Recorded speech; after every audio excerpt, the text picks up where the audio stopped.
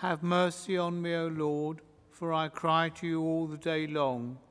O Lord, you are good and forgiving, full of mercy to all who call to you.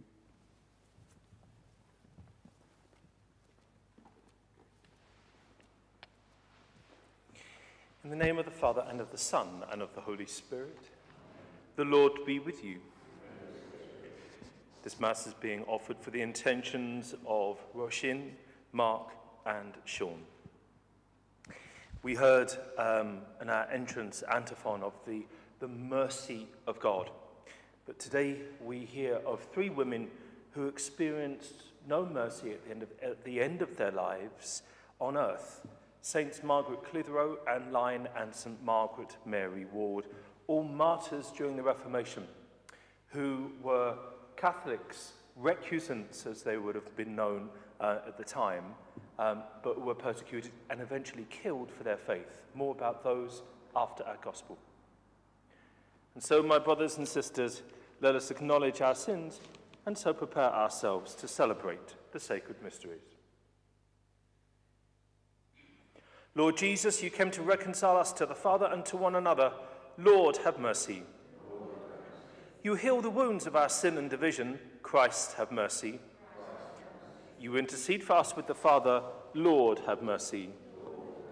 May Almighty God have mercy on us, forgive us our sins, and bring us to everlasting life. Let us pray. Grant, Almighty God, to us who honour the fidelity in life and constancy in death of your holy martyrs, Saints Margaret Clitheroe, Anne Lyne, and Margaret Wood, that they who drew from you the strength to triumph may likewise always obtain from you the grace of victory for us.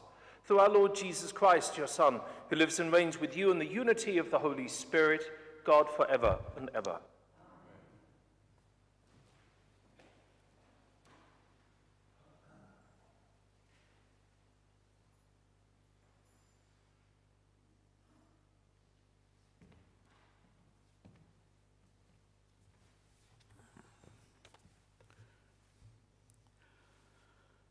A reading from the first letter of St. Paul to the Thessalonians.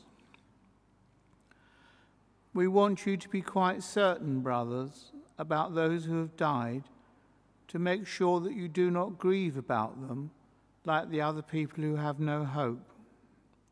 We believe that Jesus died and rose again, and that it will be the same for those who have died in Jesus. God will bring them with him. We can tell you this from the Lord's own teaching, that any of us who are left alive until the Lord's coming will not have any advantage over those who have died. At the trumpet of God, the voice of the archangel will call out the command, and the Lord himself will come down from heaven. Those who have died in Christ will be the first to rise, and then those of us who are still alive will be taken up in the clouds together with them to meet the Lord in the air. So we shall stay with the Lord forever. With such thoughts as these, you should comfort one another. The word of the Lord. Thanks be to God. The Lord comes to rule the earth. Oh, sing a new song to the Lord. Sing to the Lord, all the earth. Tell among the nations his glory and his wonders among all the peoples. The Lord comes to rule the earth.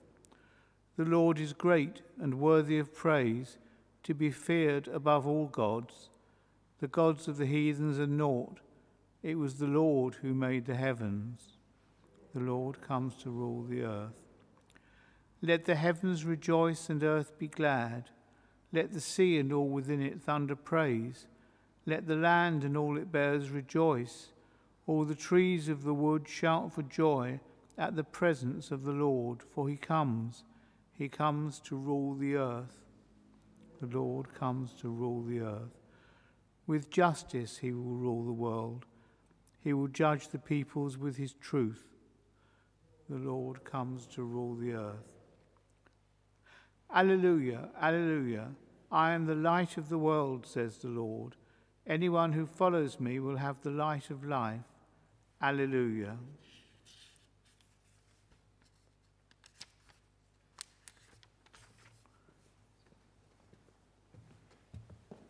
The Lord be with you. A reading from the Holy Gospel according to Luke. Jesus came to Nazareth, where he had been brought up, and went into the synagogue on the Sabbath, as he usually did. He stood up to read, and they handed him the scroll of the prophet Isaiah. Unrolling the scroll, he found the place where it is written, "The Spirit of the Lord has been given to me, for he has anointed me. He has sent me to bring the good news to the poor, to proclaim liberty to captives, and to the blind new sight, to set the downtrodden free, to proclaim the Lord's year of favor." He then rolled up the scroll, gave it back to the assistant, and sat down, and all eyes on the synagogue were fixed on him. Then he began to speak to them. This text is being fulfilled today, even as you listen. And he won the approval of all, and they were astonished by the gracious words that came from his lips. They said, "This is Joseph's son, surely." But he replied, "No doubt you will quote me saying, 'Physician, heal yourself,' and tell me, 'We have heard all that happened in Capernaum. Do the same here in your own countryside.'" And he went on, "I tell you solemnly, no prophet is ever accepted in his own country. There were many widows in Israel, I can assure you, in Elijah's day, when heaven remained shut for 3 years and 6 months, and a great famine raged throughout the land. But Elijah was not sent to any one of these. He was sent to a widow at Zarephath, a Sidonian town. And in the prophet Elisha's time, there were many lepers in Israel, but none of these were cured except the Syrian, Naaman. When they heard this, everyone in the synagogue was enraged. They sprang to their feet and hustled him out the town, and they took him up to the brow of the hill their own town was built on, intending to throw him down the cliff. But he slipped through the crowd and walked away. The Gospel of the Lord. May the words of the Gospel blot out all my sins. So today we hear of 3 great, brave and heroic women. St. Margaret Clitheroe first. So St. Margaret was born in York and lived there all her life. And at the age of 15, she married a butcher, John Clitheroe. And 3 years later, she became a Catholic. Now, she was imprisoned for her non-attendance at the Protestant church, because at that time, that if you refused to go to a Protestant church, you could indeed be fined and imprisoned. This must have happened several times to her for her to be imprisoned. But she taught herself to read, and on her release ran a small school for her own and her neighbours' children. Now her husband, although he remained a Protestant himself, allowed her to hide priests in the house. And in 1586, the secret hiding place was discovered, and Margaret was put on trial.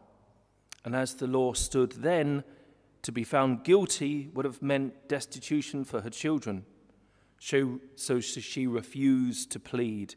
Thus she could not be tried, and instead was crushed to death with a heavy stone. So what they would do is they would place a board on top of her and then place a stone upon her until she was crushed to death. An awful way to go. Second, St. Anne Line, and Anne Line belongs to our diocese. And you can see an image of her in our altar to the beatified martyrs there.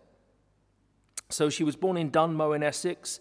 In her teens, she became a Catholic and was completely disinherited by her family. And then she married another disinherited convert, Roger Lyne. Her husband was imprisoned for his faith and then sent into exile, leaving her completely destitute. She taught and embroidered and also kept house for priests. And one day, a large number of people were seen congregating at her house for Mass. She was arrested, tried, condemned to death, and hung at Tyburn.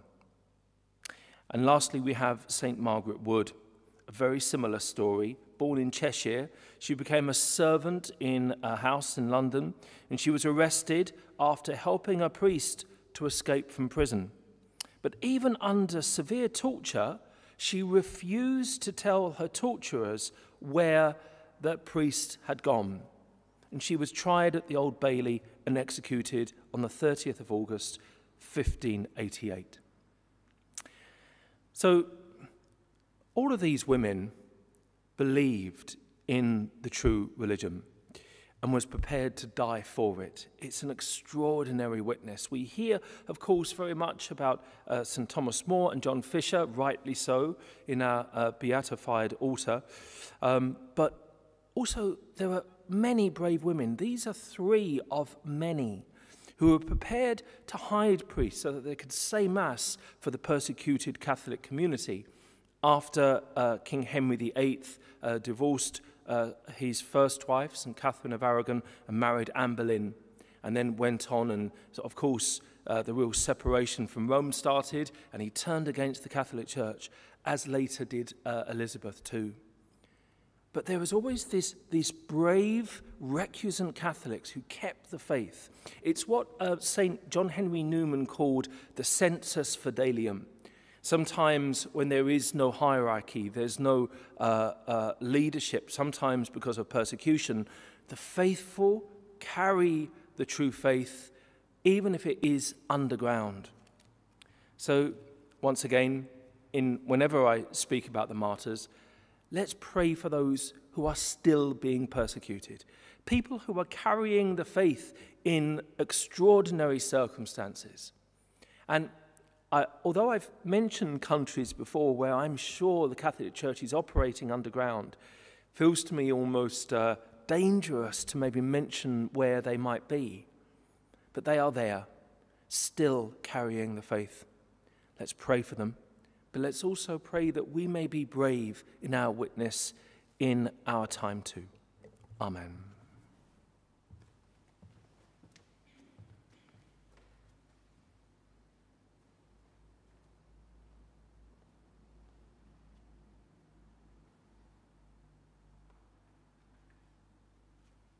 Blessed are you, Lord God of all creation, for through your goodness we have received the bread we offer you, fruit of the earth and work of human hands.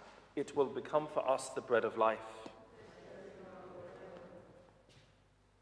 By the mystery of this water and wine, may we come to share in the divinity of Christ, who humbled himself to share in our humanity. Blessed are you, Lord God of all creation, for through your goodness we have received the wine we offer you, fruit of the vine and work of human hands. It will become our spiritual drink. With humble spirit and contrite heart may we be accepted by you, O Lord, and may our sacrifice in your sight this day be pleasing to you.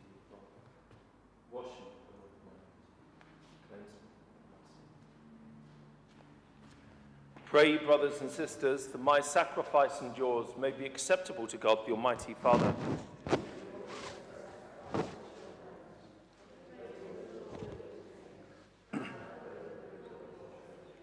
Receive, Holy Father, the offerings we bring in commemoration of the holy martyrs, and grant that we, your servants, may be found steadfast in confessing your name through Christ our Lord. The Lord be with you. Lift up your hearts. Let us give thanks to the Lord our God. It is truly right and just, our duty and our salvation, always and everywhere to give you thanks, Lord, Holy Father, Almighty and eternal God. For the blood of your blessed martyrs, poured out like Christ to glorify your name, shows forth your marvelous works, by which, in our weakness, you perfect your power, and on the feeble bestow strength to bear you witness through Christ our Lord. And so with the powers of heaven we worship you constantly on earth, and before your majesty without end we acclaim, Holy, holy, holy, Lord God of hosts, heaven and earth are full of your glory. Hosanna in the highest. Blessed is he who comes in the name of the Lord. Hosanna in the highest.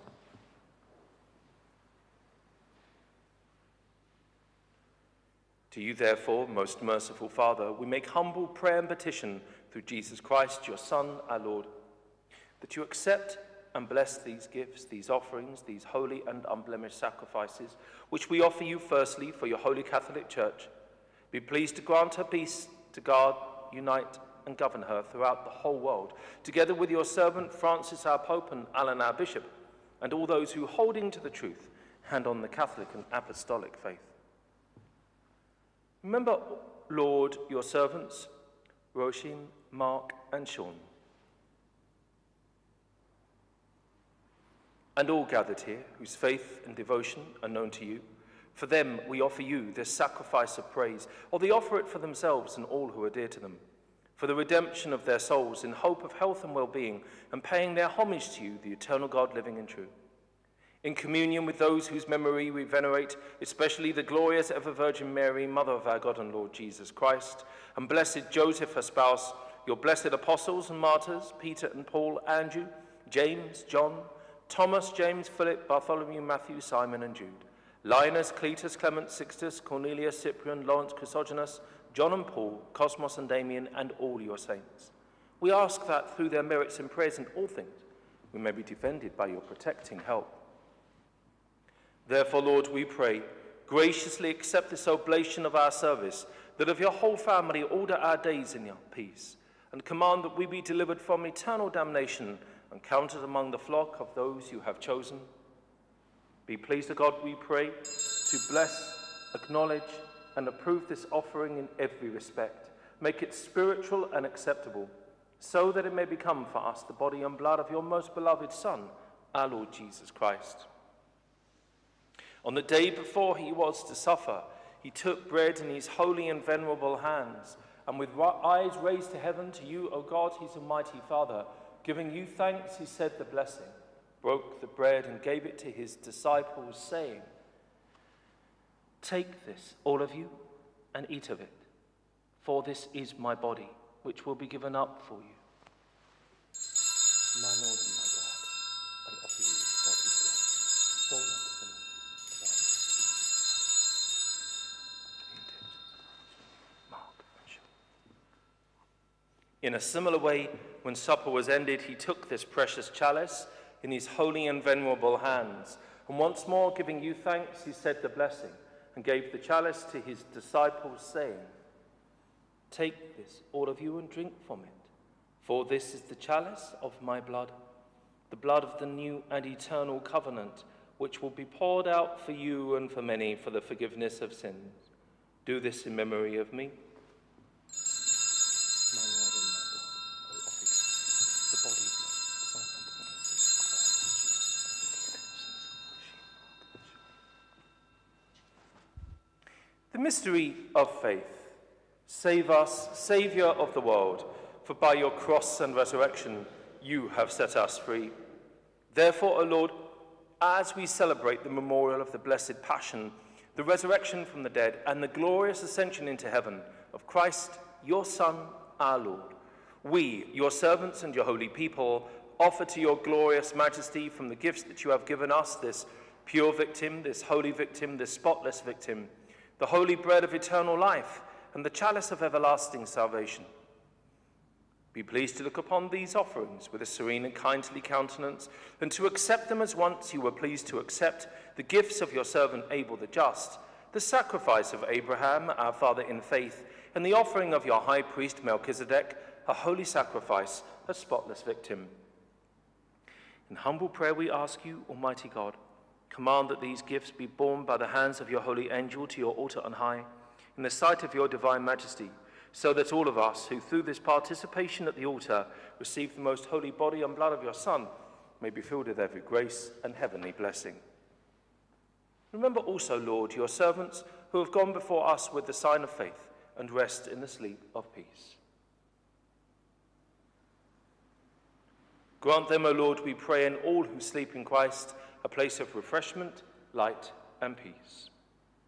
To us also, your servants, who though sinners, hope in your abundant mercies, graciously grant some share in fellowship with your holy apostles and martyrs, with John the Baptist, Stephen, Matthias, Barnabas, Ignatius, Alexander, Marcellinus, Peter, Felicity, Perpetua, Agatha, Lucy, Agnes, Cecilia, Anastasia, and all your saints. Admit us, we beseech you, into their company, not weighing our merits, but granting us your pardon through Christ our Lord, through whom you continue to make all these good things, O Lord. You sanctify them, fill them with life, bless them, and bestow them upon us.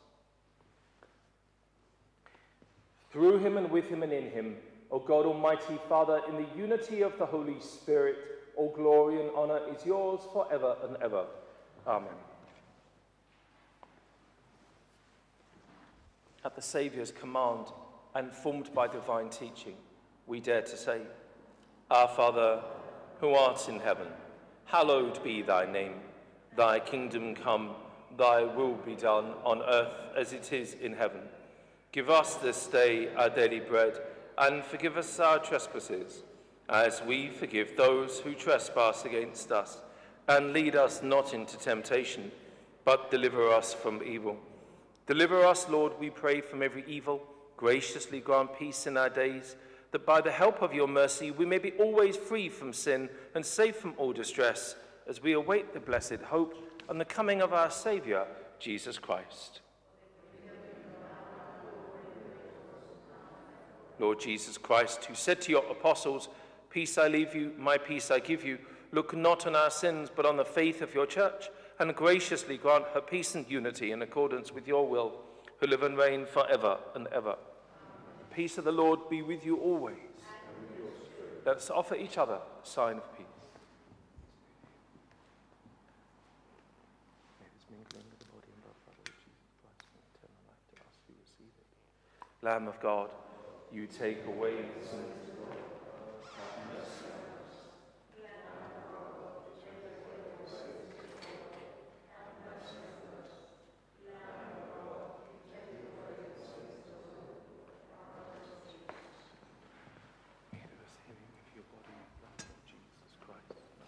Judgment and condemnation.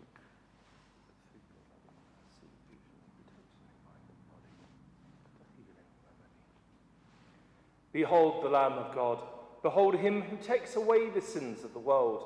Blessed are those called to the supper of the Lamb.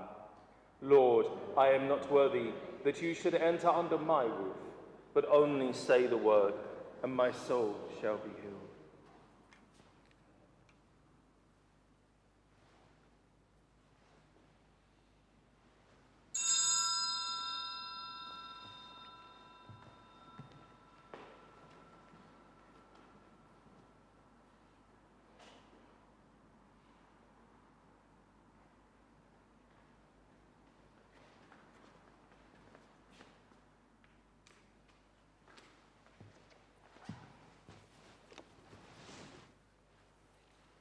Greater love has no one than to lay down his life for his friends, says the Lord.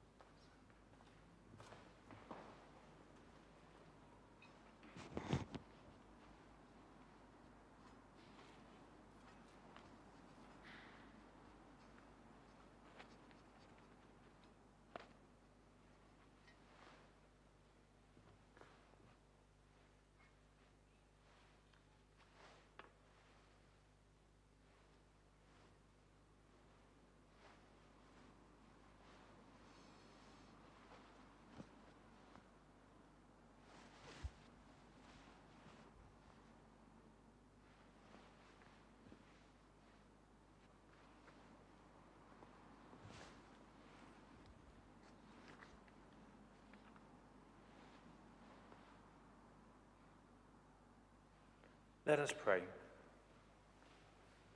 O God, who in your holy martyrs have wonderfully made known the mystery of the cross, graciously grant that, drawing strength from this sacrifice, we may cling faithfully to Christ and labour in the church for the salvation of all, through Christ our Lord. Amen. The Lord be with you. May Almighty God bless you, the Father, the Son, and the Holy Spirit. Go forth, the Mass is ended. St. Michael the Archangel, defend us in the day of battle. Be our safeguard against the wickedness and snares of the devil. May God